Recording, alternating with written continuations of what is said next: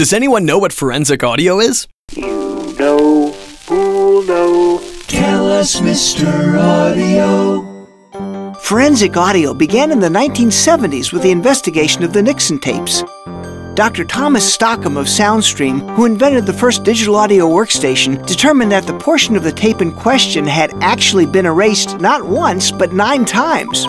In 1992, Thomas Owen of Owen Forensic Services founded the forensic chapter of the Audio Engineering Society to extend the knowledge of audio forensic practices worldwide, write standards, and to identify areas requiring more research. Forensic audio today is involved in 3 areas: audio enhancement, audio authenticity, and voiceprint identification. Audio enhancement involves making the audio more intelligible.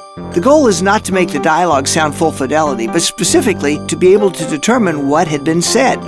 Audio enhancement requires highly specialized signal processing and is always more time-consuming than is depicted in movies and television. Audio authenticity determines if the material in question has been edited or modified. Voiceprint analysis can positively determine the identity of a particular voice in a recording, and, like fingerprints, voice prints are admissible as evidence in court. Thanks, Mr. Audio.